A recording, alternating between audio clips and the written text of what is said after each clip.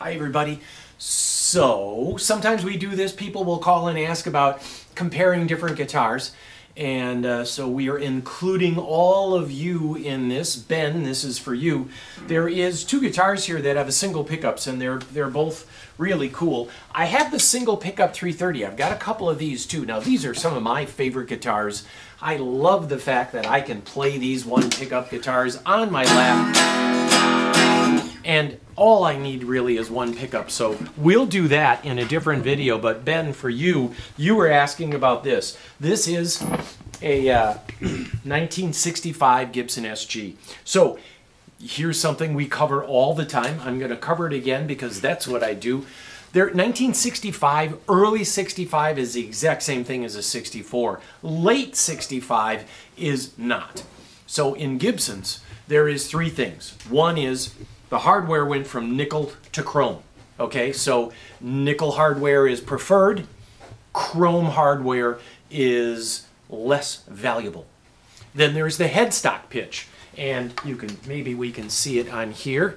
These both have this steep headstock pitch that goes back, okay? And then the third thing that's very important in 65 is the big neck. In late 65, they slimmed the neck down of all the guitars. Now this was a feature that was traditionally on the L5s and the Super 400s. Their necks were slightly tapered. It was more hand carved. Back in the day, Gibson would have duplicating lathes. They would have a neck and they would carve necks and then go to a station for someone to finish it off. But somewhere in 65, they started advertising the new slim taper neck. And in retrospect, people tend to prefer the wider neck. This is 1 11/16 wide. The later on, they were 9/16, 1 9/16, and that little bit makes a difference. By 68, they got pretty small, and then in 69, they got just bigger again. They just went a little too far. So you'll find late 60s guitars go for much less than early 60s Gibsons. This is an original finish Gibson SG Junior. You guys all recognize this, but this original white finish is something that has always been of interest. Even back in the day, even back in the early 70s, guys would look for the white SGs. They came at a premium. This guitar has chrome parts.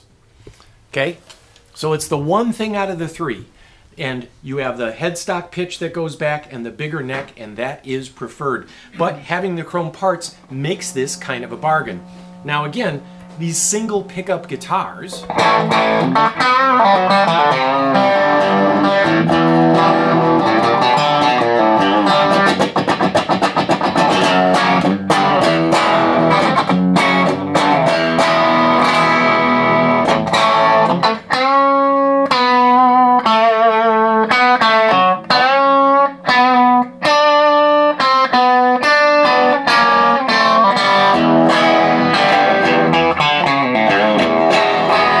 The nice thing about SGs is the availability of frets all the way up.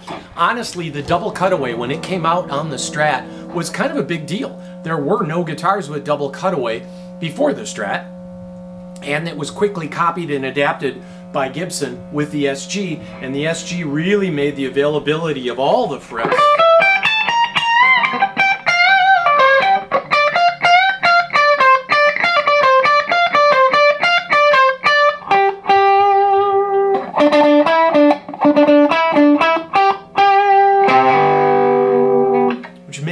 a cool thing. Plus, SGs were famous for having tremolos. Why? Because Fender had a tremolo on most of their guitars.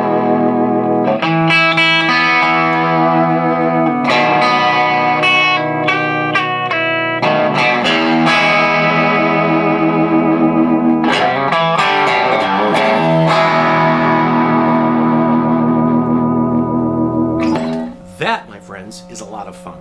So, if you, like Ben, are looking at these two guitars and thinking, what would make a better buy?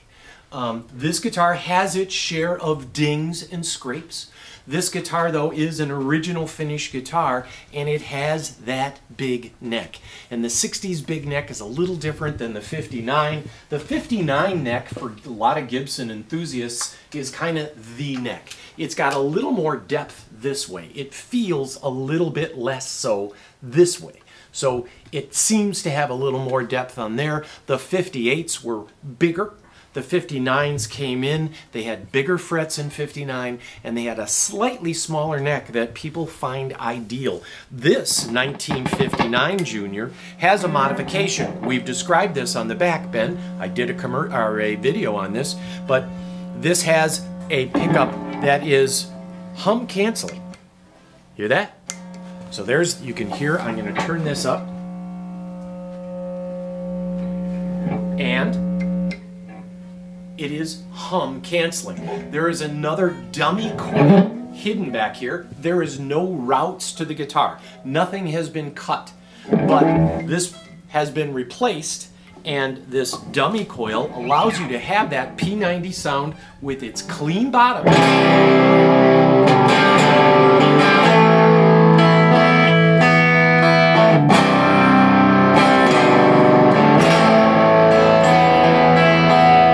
Okay, now with the hum,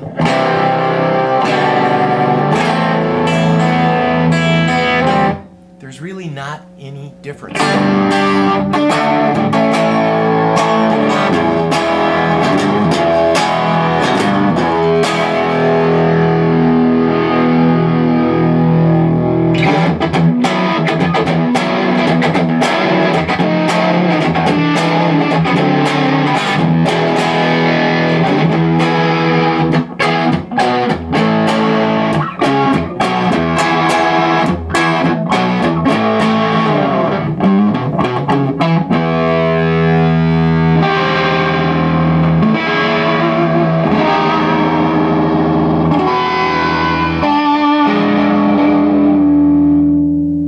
Vibrato, huh? There's a little more depth to these Juniors. They have a little more body, and you're going to hear a little more bass. Acoustically, they're going to ring a little better. The SGs, I don't know about better, they're going to ring a little louder. The SGs with their thinner bodies tend to be a little more Fender-like in their detail, where sometimes the bass response of this can get a little thick.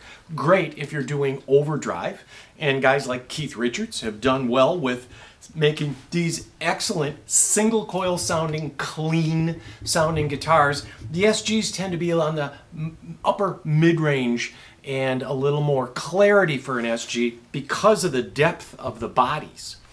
And so that's what you're hearing, is a little more bass out of the SG, or out of the Junior, Ben. And I'm going to play these one more time and try not to waste your time, because I know everybody's trying to get back to all of the taking down the Christmas tree and stuff.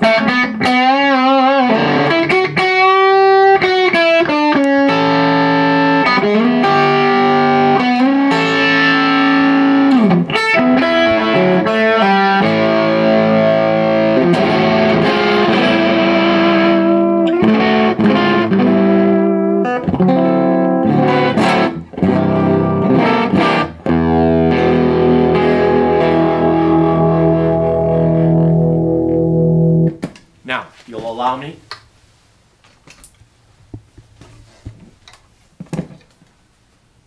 the SG with its gorgeous dings and scrapes, a little brighter.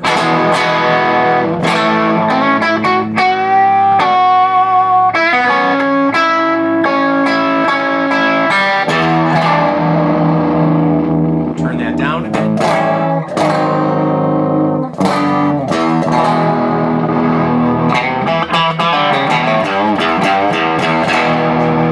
The bass response on this is there, but it's a little thinner, you might say, and it's got a little more brightness to it. And you get a nice clean sound out of it. And, I might add, the white looks cool. Alright? Alright, there you go. There is a couple of one pickup gems. Alright, Ben.